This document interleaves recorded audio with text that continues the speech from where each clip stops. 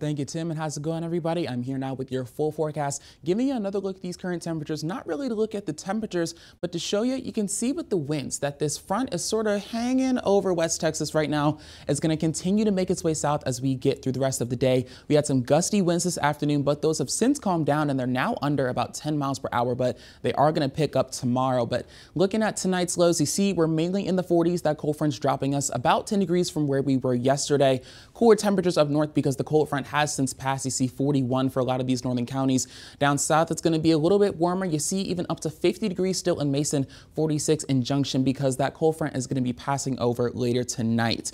So for Turkey Day, it's finally here. Hope your stomachs are ready. We've talked a lot about the weather, but it's going to be a windy one. Wind gusts are going to be at 25 miles per hour. Winds themselves still at 20, so it's going to be a pretty breezy one, but we progressed pretty well, especially seeing how this time last week or even beforehand, we were saying that there were going to be some rain chances. Of course, that rain chance has now shifted to overnight before the holiday. Now for low temperatures on Thanksgiving Day, you're going to be down to 33 degrees. It's going to be a very chilly one. You saw the story earlier about if you don't have anywhere to go, there is a shelter that you can be able to find some warmth in shelter. You see we can hit about 33 degrees here in San Angelo, 31 up here in Anson and Abilene, even down to 27 in Eastland. So it's going to be a chilly one. Make sure you're bundling up, or if you're doing some Black Friday shopping, maybe stick it out inside and just do your shopping online. So taking a look at your timecast here to show you what these rain chances could look like overnight. You see there's a little something here in this northwest area that'll be dissipating pretty quickly as we continue through the rest of tonight. We're going to lose some cloud cover as it shifts down with the front.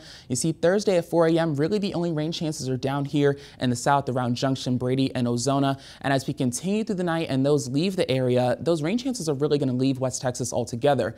But looking at the rest of the state, if you're going to be doing any holiday traveling, you see that rain is going to be continuing southeast towards all of the major cities of Texas. If you're going to be in about Dallas or Austin, that rain will be clearing out by dinner time. But if you be in coastal cities like Corpus Christi and Houston, you see they might be seeing that rain all the way through dinner time into the later evening. So your Black Friday forecast, if you're going to be doing any shopping, it's going to be especially chilly in the morning, 35 degrees, but it'll warm up as you get through the rest of the day. Maybe wait until later in the day for the sun to be out before you head outside. So wrapping up with your 7-day forecast, we're going to have great weather, those gusty winds on Thursday, and we'll have those cloudy skies continue into Friday and the rest of the weekend. On Saturday, we could be seeing a very, very weak low pressure system come in that could bring a couple of showers to southern counties, but really not much to worry about right now. Just focus on the holidays and being with your family.